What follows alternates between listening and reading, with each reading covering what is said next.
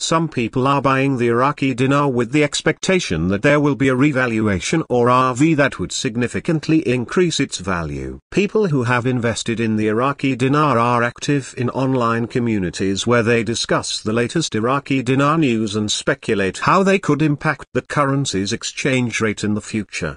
To be clear, Iraqi dinar evaluations happen occasionally when the Central Bank of Iraq decides to change the official exchange rate. In February of 2023, for example, the central bank set the official exchange rate to 1,320 IQD per $1. Before this revaluation, the rate was set at 1,460 IQD per USD. As of the time of writing this article, the exchange rate is set at 1,308 IQD per $1. Most people who are buying the Iraqi dinar are doing so with the expectation of massive profits. The narratives about a significant revaluation of the Iraqi dinar seem to originate mostly from conspiracy theories or unfounded speculation based on relatively mundane news events connected to Iraq. One of the main justifications used by those who are buying the Iraqi dinar is that the Iraqi currency was valued significantly higher in the past. Before the 1990 Iraqi invasion of Kuwait,